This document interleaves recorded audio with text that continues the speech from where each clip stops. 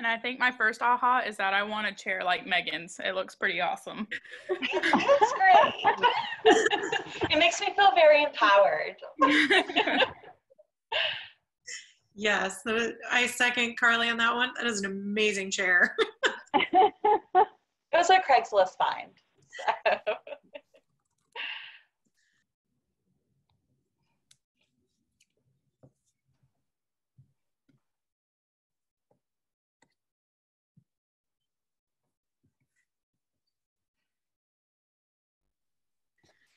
So. So if we want to go ahead and get started, we can. It's a couple minutes after 1. If you want to give a couple people a few more minutes, that's up to you, but I was just letting you know. Sure, let's get started. Okay, so thanks for joining our Women in Biotech and Pharma panel. We're going to go through some introductions and then jump over to the questions. So I'm Megan Crum. I'll be moderating. I've been in this industry for about 12 years. I'm currently a senior project engineer at AveXis. I really love what I do. I love going to work every day. It's a startup, so it's a lot of long days, but it's going to be worth it. So I've worked at Biogen, and I've also worked at Merck. So I'll pass it over to Melissa for her to introduce herself. Yes, so glad to be here today. My name is Melissa Seymour. I currently lead the global QC organization at Biogen, so worked with Megan before in the past. Spent a lot of time at Biogen. I've had careers in manufacturing, quality, QC, all in the biotech space, and looking forward to this conversation today.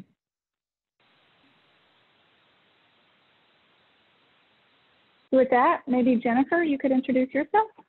Sure, thanks, Melissa. My name is Jennifer Lauria Clark. I'm the executive director at CAI, which is a global consulting firm. And we support clients like where Melissa works at Biogen and Megan at AveXis. And I support our business development and marketing teams. And prior to that, I worked in the field for 8 years doing the services that I sell. So it's a pretty neat perspective that I've followed that through in my career, and I'm very excited about this panel today. And I'm also in the Jenkins MBA program as well, earning my MBA, trying to over the next couple years. And with that, Betty, you want to introduce yourself? Sure. Good afternoon, everybody. My name is Betty Minton. I spent about 40 years in the supply chain field. The last 29 years at GSK. I'm in supply chain, primarily in global logistics and procurement. When I retired, actually almost 6 years ago, I started working part-time at NC State in the supply chain practicum arena, so working with the students on supply chain. I'm also a consultant for a firm called Berta Life Sciences, and we work in the life sciences area where I do mostly supply chain work, and we tend to work mainly with startup pharma and biotech companies. And with that, I will pass this over to Erin. Hello. I'm not entirely sure what I'm saying here. I'm the panel ambassador. So I'm currently a full-time MBA student in my 2nd year. I will be graduating in May, making that transition from full-time in person now to online, thank you to COVID. I've been in biotech for 9 years. I started off as a bench scientist in molecular biology and am making this transition into business now, focusing mainly on the marketing, product development, product management side of things. I interned at Biogen over this past summer in their Cambridge site, so it's nice to be amongst fellow Biogenians. And I'm just really looking forward to hearing what you wonderful women have to say about your experiences in biotech in this crazy world we live in now. Great, thanks.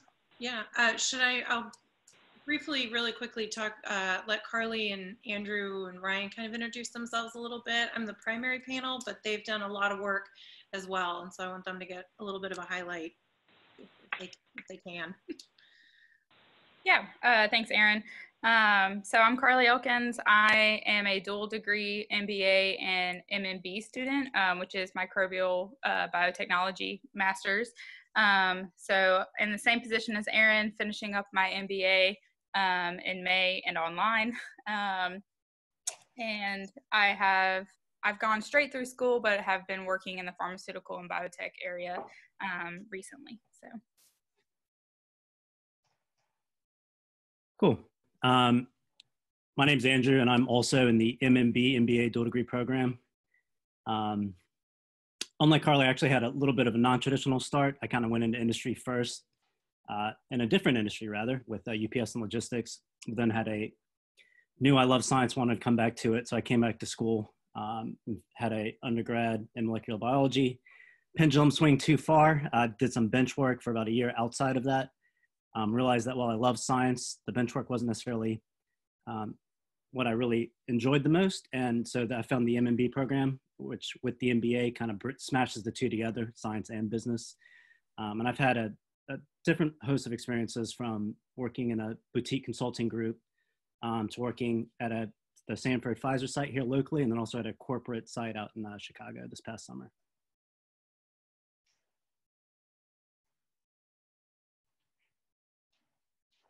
Do we have one more? I believe Ryan was on, but Ryan's been working very hard as our tech person.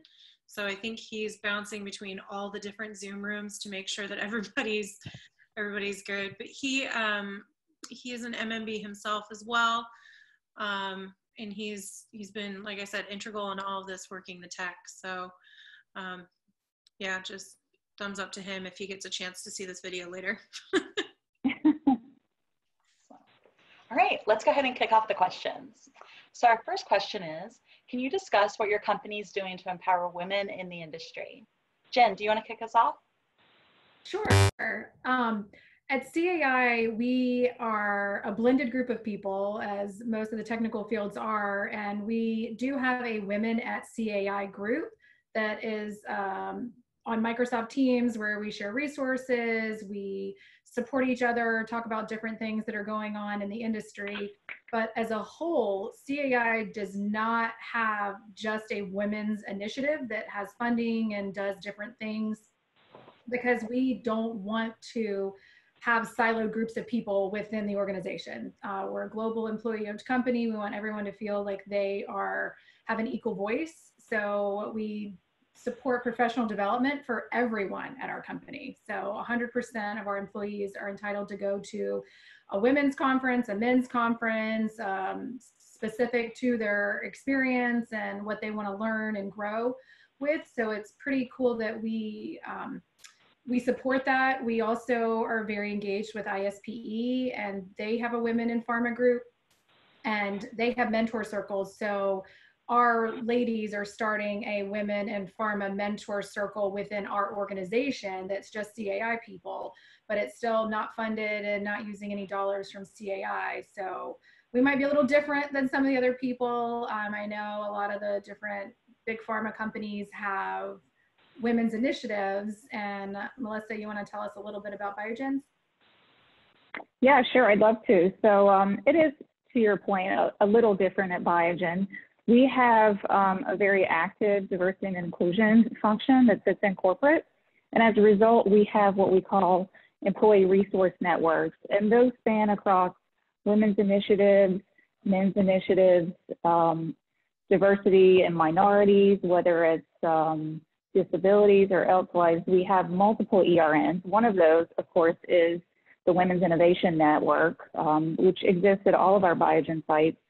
And it's funded through Biogen and allows us the opportunity to work together as women. But to your point earlier, we also encourage men to attend these WIN events, and we get quite good participation for men to understand how they can interact with women in the workplace and be part of the solutions and bringing more women into the STEM environment.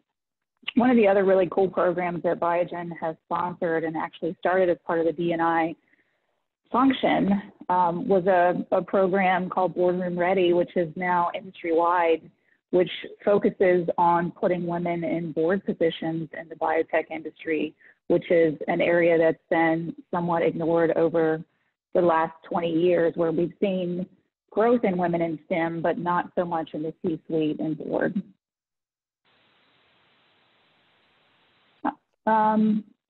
Megan, I don't know if we wanted to move to the next question or if someone else wanted to add to that.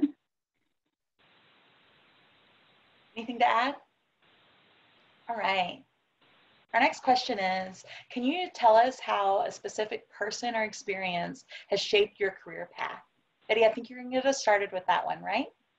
Yes, great. Well, I have been very fortunate in my career to have a lot of people to support me starting out and realizing that I'm probably older than a lot of people on the panel. When I started out in the late 70s at work, I really did not have a lot of experience. I didn't even have a business degree. So when I went into a manufacturing type environment, it was great that I had a really good boss. And I can remember he just, I didn't know what a mentor was, but I think mentoring is so important. And he came to me and he just kind of took me under his wing. And he gave me some really concrete feedback to let me know what I was not doing right and how important it was, how I was perceived. I was in a group, it was a procurement group actually in a factory, and I was the only woman, and everyone I worked with were all men. And he gave me a lot of really good advice on how I was perceived. I was also quite timid. So I had that going for me. I was young, I was timid, I was a woman. He did a lot to teach me to really take up for myself and not be afraid to speak up. I can remember there was a guy in the warehouse that I worked with a lot, and he always called me sweetheart, and I never even met him. As a matter of fact, in 2 years, I never met him. And I remember I was just too timid to really say anything, and he really encouraged me to speak up, but in a professional way, to really, really take up for myself. And through my career, certainly when I started at Glaxo, which is when Glaxo first started at the manufacturing facility in Zebulon in 1984. Again, it was a really good environment at that time, and I had a mentor, and actually went and I picked him out because he was the kind of leader that I thought that I wanted to be, because he was kind of a quiet leader. But I really admired him. To be honest, there weren't a lot of women in that day for mentorship, although I did reach out to some and they were very helpful. But I can remember that he gave me some really good concrete feedback. And I can remember him telling me, and I remember this throughout my career, to be sure that I had a career path mapped out, but to also, if I wanted to be a leader, that leaders have to step up. So rather than sitting and listening and never participating and not volunteering for anything, that leaders lead.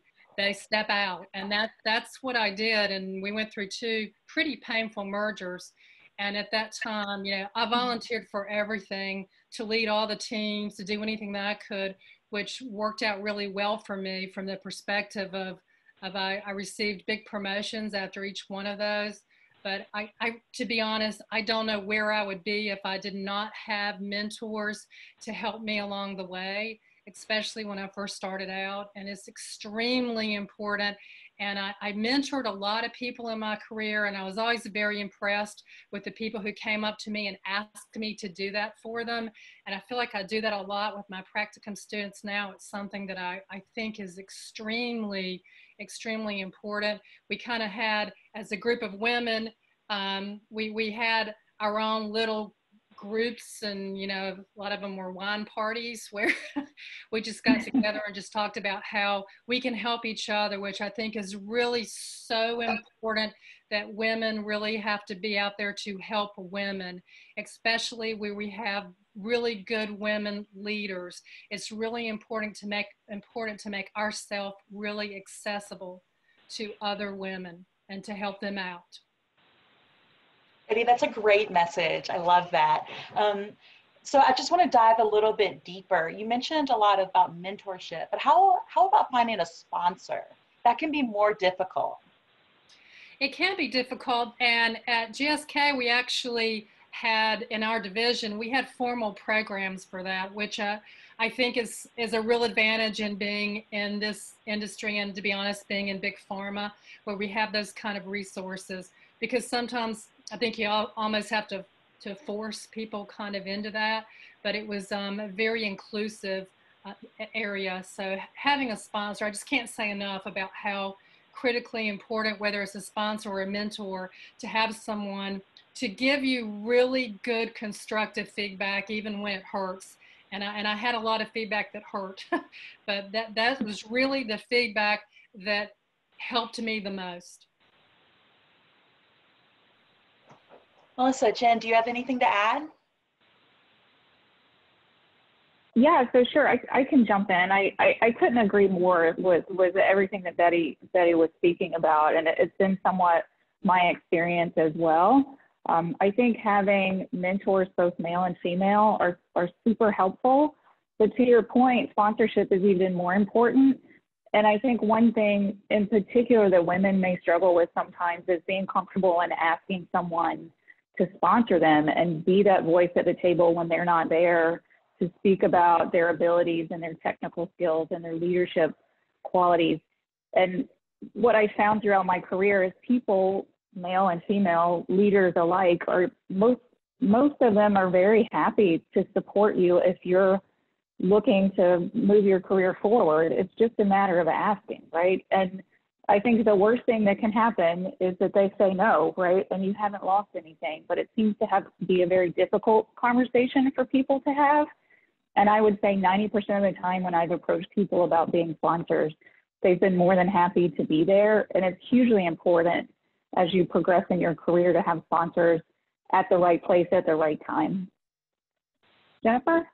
Yeah, I would just echo everything that Betty and Melissa said. And don't be afraid to ask a man to be a sponsor for you. I can wholeheartedly say I've never felt like any man has ever kept me down from doing anything, or any woman for that matter. But I think you should have a diverse group of people that are your support network, and that should be men and women at different levels of the industry, from professional society engagement or within your organization. And Betty, I completely sympathize with your constructive criticism that it hurts. And I have a colleague who, he is brutal, but I am much better for it in the end. And I appreciate his brutal honesty, because I think that it's out of genuine trust and caring. And you have to have that emotional bond with somebody in order to have that, and you have to work at it. So go out and find one if you don't have one, guys. Absolutely. And definitely find one that's willing to be honest with you, right? And give you real feedback, because it's a lot more difficult to give real feedback than it is to give positive reinforcement, right? That's great. All right. So as I think that we're all very much aware, the biotech and pharma industries are very much male dominated. I wanted us to all expand on our experiences and how we overcome stereotypes and professional development hurdles. So I'm actually going to start with this one. So I've always worked in an engineering and maintenance environment. Many times over the past 12 years have I always been the only woman on the team. One thing that I feel like has made me successful is my willingness to always jump in no matter what the problem is. And I also ask a lot of questions. And I think that by asking a lot of questions, I give everyone on the team a chance to provide their input and their feedback, even those that maybe sometimes try to struggle to find their voice. So I think that's something that's really helped me in the past, making sure that I take a moment to make sure that everyone's heard. So another key point is that I've really tried to own my own development plan. This alone, I think, will set anyone apart. So many are hesitant to do this. Just because you come to work every day and just because you work really hard, that doesn't mean that you're going to just have opportunities handed to you. I think that most opportunities come when you identify them yourself. If you see something, see an opportunity to make something better, you have to speak up, you have to get involved, and you have to recruit others to help them. Melissa, Betty, Jennifer, do you have anything to add to that? Well, Ken, I'll just say, I agree with everything that Megan said. And I think, I also certainly, when I started out, and when I started out was a long time ago, so I was also in manufacturing, so there were a lot of men around. And I had great working relationships. I think a lot is building relationships and building that trust, just like you do with any team, just like you do with any colleague. It's making sure they can trust you, that you do what you say you're going to do, that you step up when they need for you to step up. And I don't think it takes long for anybody, male or female, to realize, who's going to have their back, who's going to do a good job, who you can count on. And I think that is extremely important. But, don't be afraid to step out of your comfort zone a little bit. And I think certainly for me, that was definitely out of my comfort zone.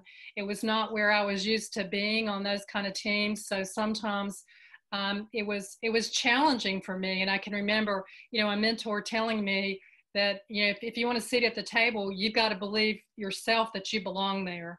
And so it really takes a lot of getting out of your comfort zone, but certainly working, in any environment. It's really about trust and building that kind of teamwork. Okay, let's move on to the next question. Are there any specific areas of development, whether it be technical or professional, that women in biotech need to focus on to be successful? Melissa, can you kick us off? Yeah, sure. So I think the technical piece is important, yes. And maybe going back to the last question for a second, I think coming into the industry almost 30 years ago, much like Betty, I was the only woman in the room and just out of college and timid at the same time. And so it was not a great combination. And over time, I think I learned that the first piece is the technical piece, right? If you can make people understand that you really know what you're doing, right? And earn that trust and build that trust, then I think the most important thing really for developing in the industry is more of the soft skills. So building your network, driving communications, owning your development plan, talking to the right people, really spending that time. And I know, Megan, you mentioned it a little bit, is really thinking about where do I want to go and how do I want to get there? And who are the people that I need to connect with to make that an easier path? And really focusing on how do I make that path easier for myself? You have to own it. And you have to be willing to go outside of your comfort zone to build your network and to build those communications, to have those sponsors, to have those mentors, and to make sure everyone in your organization knows the path that you're on, because that's what's going to get you there. The technical is important, and it's easy, to me, much easier to understand that than it is to really build that network and build the social skills and the soft skills that will help you in leadership throughout the organization. I would. Oh. No, go right ahead.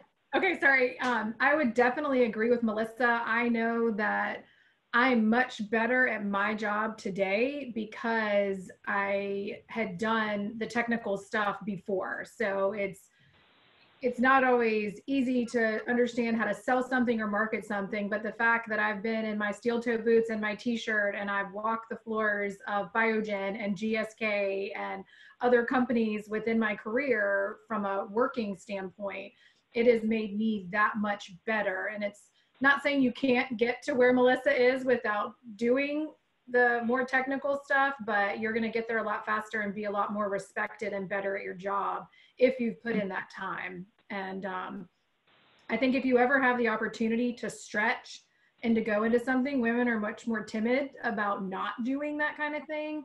And that's where the sponsors and your champions are that much more important for you, because they should be pushing you into those roles and helping you gain the confidence in order to get where you want to be to follow your career path plan.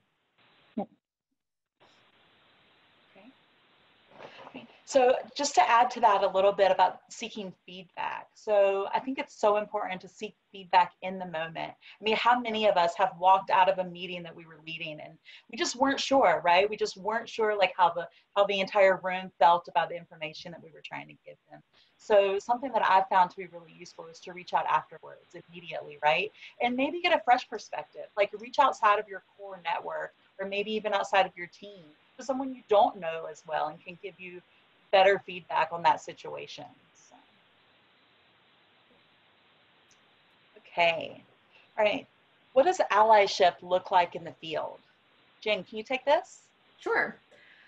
I think we talked a lot today about allies and mentors and sponsors and champions, and they all mean something different to me. And I think that you have to figure out who's your allies and who's working against you, who's working with you, what is that person bringing you within your organization. And I have some allies in my organization that's not that that's just it, but that's it. They're my allies. And I have to find that some of the skill sets that I need are different than when I'm dealing with people that are my champions or my sponsors or even my mentors. So for me, I have to have a lot of patience. I'm sure a lot of us have to have a lot of patience in what we do. And like it or not, men and women do think differently. So when you have men allies versus women allies, your conversations are going to be a little bit different. When you're dealing with men, you need to have those facts, and you need to understand, their empathy level might not be as high as if you're talking to a woman. And I would not say that my female allies expect any less of me than my male allies, but I think that the communication and how you communicate with them in order to make sure you guys are reaching what you need to do for work is there. So we've talked a lot about mentoring and allying. I don't know how much more we want to go into. I don't know if Betty or you or Melissa have anything else. Yeah, the only thing I would add is that I do think, and maybe Betty mentioned it earlier, I think as females in a field that still is male dominated, albeit not as much as it was when I started, I think it's important that, we provide that allyship for other females that are interested in developing their careers. And I know personally, I'm probably mentoring 8 to 10 women right now. And honestly, I get as much out of those conversations, I think, as they do, because I think it continues to build my understanding of how women are working and how they're interacting with men and how that's changing over time. So it helps us to stay connected as leaders to continue to develop women within the organization. And it's something that I hope continues. Melissa, I think that's great feedback, because it can be nerve-wracking to ask a senior leader for some of their time, right, to develop those relationships. So I think it's really great to hear that you guys get as much out of it. So, all right. Who is at the table and who is still missing? Betty, Melissa?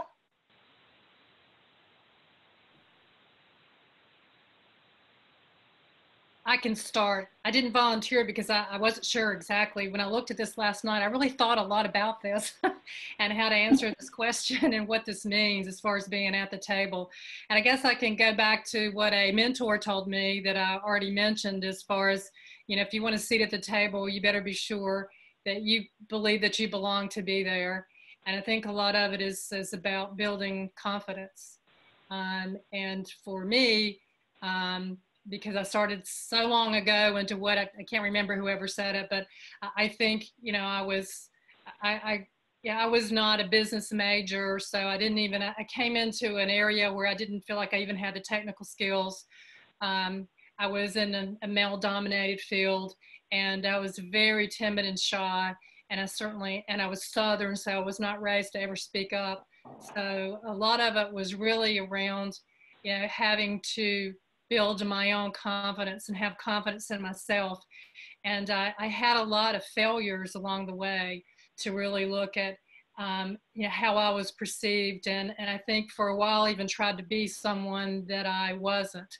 So I think I had a lot of really good feedback. And some of the feedback I received was actually from people who worked for me, from people on my team, who helped me understand what my strengths were and certainly what some of my weaknesses were. And this really helped me to understand that at the end of the day, I have to be who I am, and I have to manage and operate in an area where I'm comfortable. And even though I have to get out of my comfort level, and I did throughout my career, it certainly was, I guess one of the big learnings for me was, it's okay for men and women to manage differently, because I think they do. But we just have to be sure as women that we're speaking up, that we're building our confidence, and that we show that we belong at the table. And I think, you know, there should be nothing holding us back. And a lot of it, I think we tend to hold ourselves back a little bit. And I can't say enough about how women have to be there to help other women, because you know, throughout my career, one of the things I found, even though I had some wonderful women allies, I also ran into a lot of women who weren't very good allies, and I have to say throughout my career, I probably had a lot more help with men than I did with women. So I think if we want a place at the table, we as women have to be there for each other and have to be there to help each other and to mentor each other and to just really, you know, be there for each other and maybe stop some of the competitiveness. I think one thing is you just have to start acting like you're sitting at the table. And at CAI, there's really no limit the way we work. There's always another startup coming. So we always need managers. We always need project managers. We always need client site managers. So that competitiveness isn't quite there like it might be in other companies where there's one of the specific role. So what we always joke about and say, you just start doing the job you want. And yeah, you have to work a lot harder, not just a little bit, but you have to work a lot harder because you're not only doing the job you want. I see Melissa shaking her head. You're doing the job that you also already have, which is probably a lot more than you can already handle to begin with.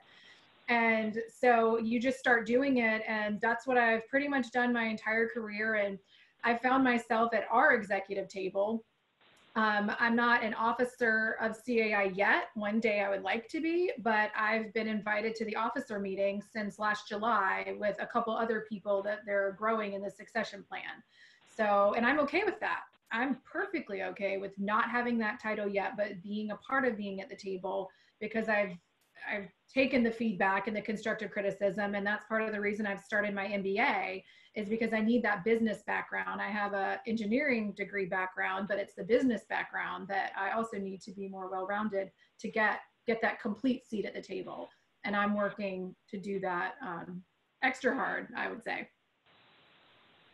Yeah, can I just add to that a little bit? I couldn't agree more. And I think we've seen great growth. But for me, being in the industry for 30 years, there's been significant change with women in the industry and women in positions in management and directors in our organization, but we're not quite there yet when it comes to C-suite and board level positions.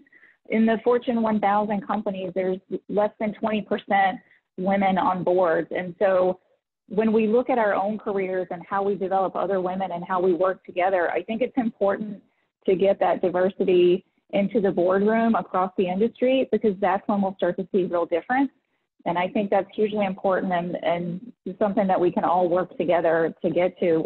One of the programs that I did attend through Biogen is this Boardroom Ready program. And I've been so impressed with the women that are in that program and the camaraderie and the help and the networking that I have across those women is really incredible. And it's great to see that kind of allyship within women. I think a lot of the competition is going away.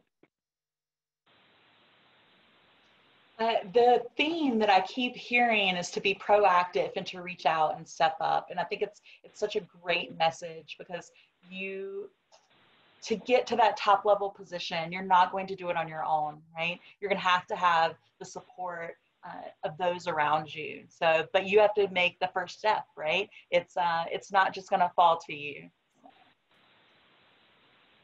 Okay. We did add one additional question. So, how has investing in your MBA helped your career? So I can start, because I think Betty and I have MBAs, and I know Jennifer and Megan, you're working on that, right? So right in the middle of it. I feel for you with full-time jobs doing your MBAs.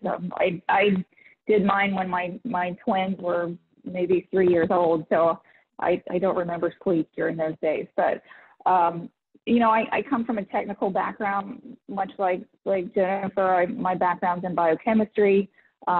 and I moved into management pretty quickly, but there were a lot of things that potentially I didn't understand. And I'll say I got my MBA at Duke. I did get my undergrad at NC State. So I do have that going for me. But I did a global cultural immersion as part of my MBA. And I think some of the biggest learnings that came out of that were really, dealing with different cultures, dealing with people, leadership skills.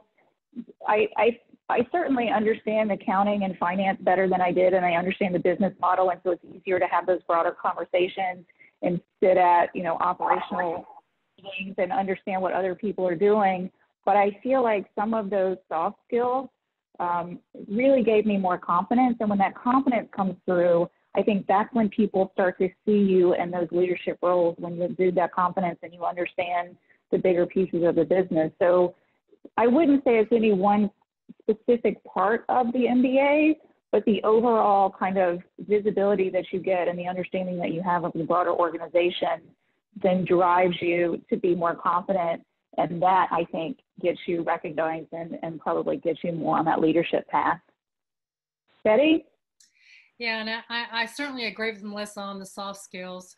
At GSK, or at the time that I went for my MBA, I think it was Glaxo, in order to move up in the organization, education was really important. It was the type of industry where there were a lot of very well-educated people, so we're working with a lot of people, and certainly in manufacturing, we work with development people. So we really, it was in my development plan very early on. I was very fortunate that I worked for a company that was willing to pay for it. Like Melissa, it's kind of a blurb to me, because I was promoted during the time I was working on my MBA. So I had kind of my old job, my new job, going to school at night, and it was a very challenging time. But I think that itself really taught me a lot about setting priorities and multitasking. It was a really safe environment for me in school, where I really learned a lot about communication and a lot about those soft skills. We did a lot of working on teams, and I really learned a lot about how to work. And that was very beneficial for me. And because I was kind of in a business area but didn't have a business degree, it was important for me to be able to talk the talk, and from an accounting perspective. But certainly the biggest thing for me, and I met, and I went to Meredith at the time. It was all women, because there were no night programs anywhere around except for Meredith and I think Duke. So I went to Meredith, which was maybe a little bit of a different environment because the only men were the professors, which is kind of weird.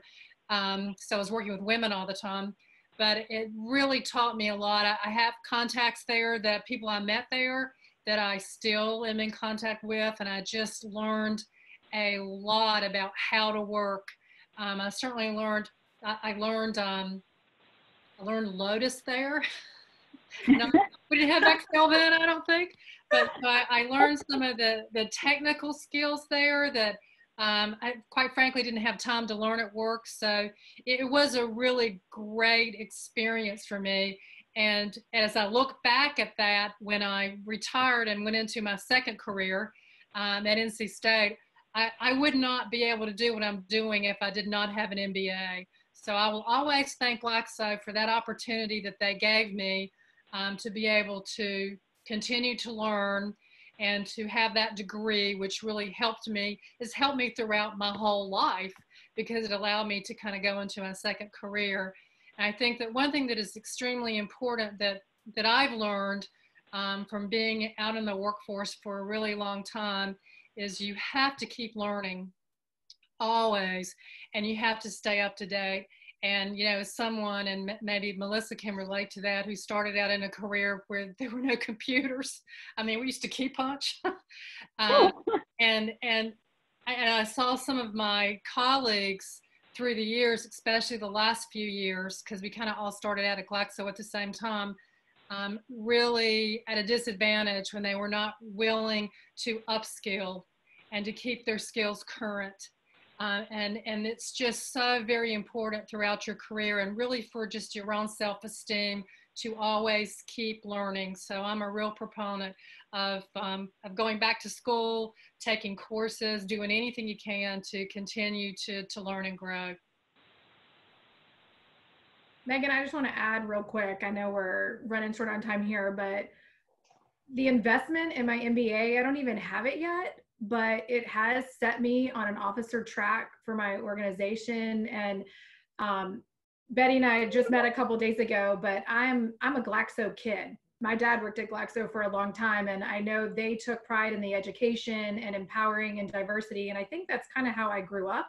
And my mom was a teacher, and tying into the collaboration theme, I mean, I had it from all sides growing up. There really wasn't a choice except to excel and make sure that you were doing your best along the way. And I think that the MBA so far in the classes that I've taken, I can tell a difference in my thought process and being more strategic.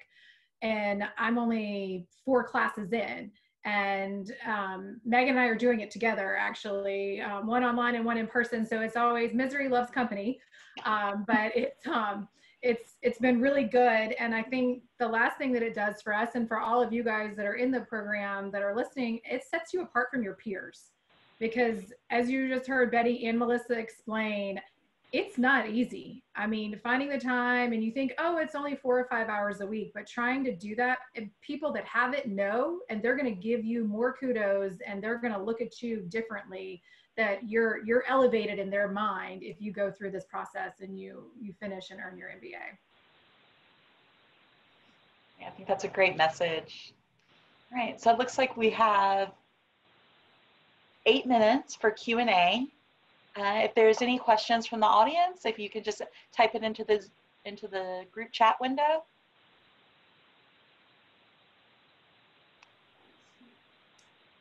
Right. What is it like to start off with a STEM degree and starting an MBA?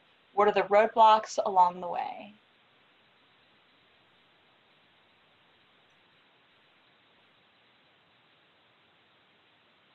If I understand the question right, my bachelor's degree was in biology and biochemistry. And so I was in industry for many years before I went back for my MBA.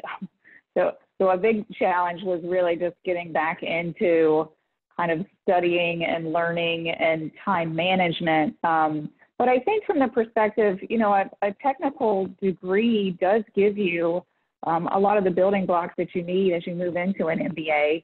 I could say my most difficult task was accounting, which seemed like a foreign language to me. But I think if you're interested in learning, and most people that are in those STEM type programs are learners, and I think that gives you the building blocks that you need to be successful in an MBA.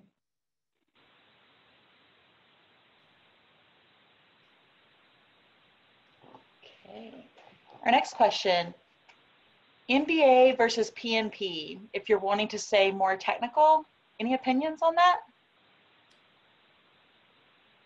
I know Lee, she's one of my colleagues. I would say if you're looking to go into more project management track and really become an SME in project management and do large program and project management, that your PNP is better suited for your career path.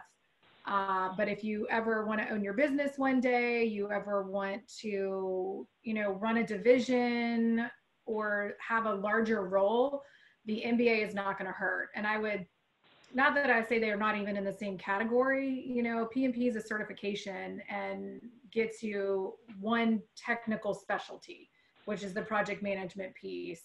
But the MBA, you get all of that. You don't get the PMP certificate, but you get everything with the MBA, from the financial, the marketing, the supply chain. You get a very well-rounded education when you get an MBA.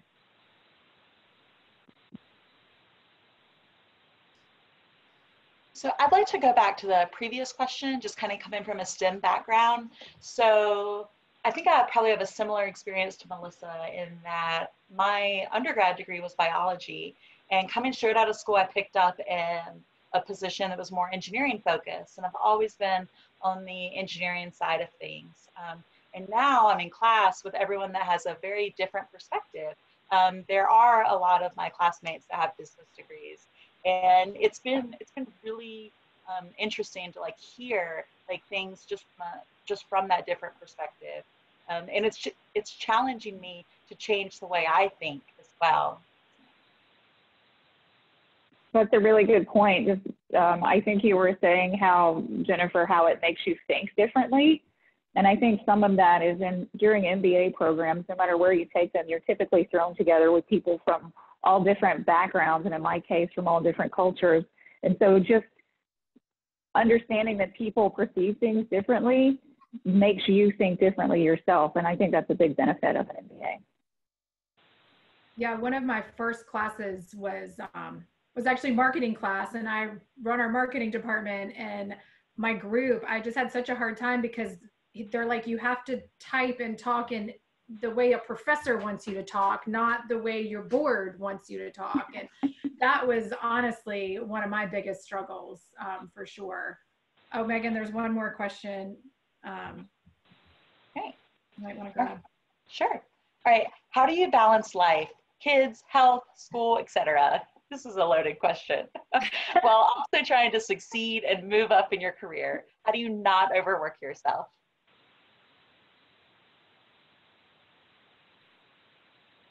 So I'll go back to my MBA, right? And this is always funny if you talk to people with MBAs, they feel like they have, if I could just get through this MBA, I'll have free time, right? And somehow when you're done with your MBA, trust me, it goes away. Like, you don't have free time.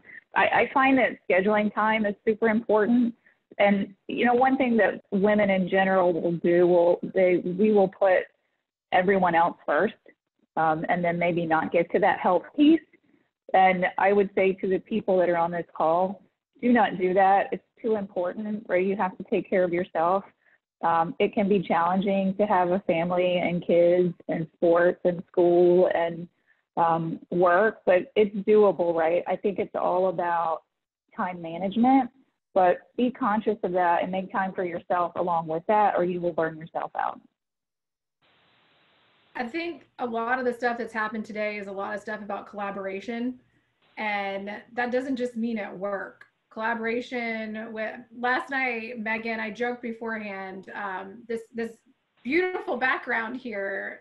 Megan was on FaceTime with my children and me for a couple hours last night. And I know Megan thought I was crazy, but I wanted it to look pretty for you today. But she's got my kids showing her stuff and, doing things. My CEO had to FaceTime me today because his cell phone service doesn't work great at his house. And my daughters are saying hello to him. And I think that's part of the new norm, and it's just kind of, especially the new norm of all of us working from home right now.